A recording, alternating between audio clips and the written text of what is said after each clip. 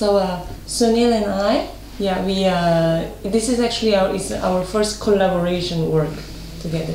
So Souneil is a computer scientist, mostly in data research, data science, and I'm originally from anthropology, but I'm doing artwork since a couple of years ago. So our work, as the title explained, still touchable with a question mark. We are asking ourselves, and we would like people to reflect about the relationship that we have these days in the digital era between that we have now to the information.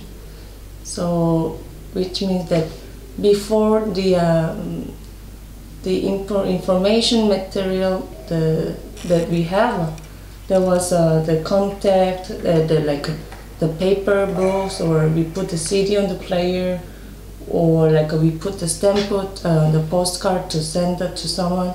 But nowadays all the data, all become the data which can load it on the screen, so we just click. So we like to have this question,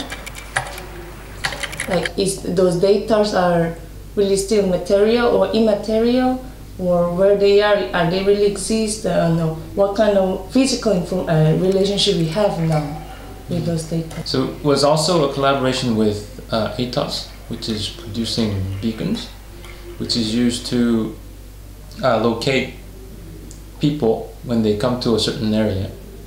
And we had to work on how to use this beacon into our art piece, and we were using it to measure the distance when when a person comes close to our object.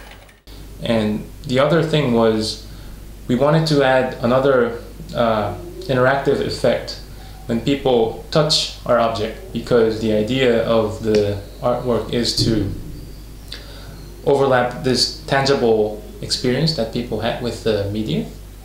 So one solution that we found was, we put a small weight sensor below the object, so when people interact with the object, that creates some sort of a change of weight, and then that's detected by the system, and it puts additional interactive effects.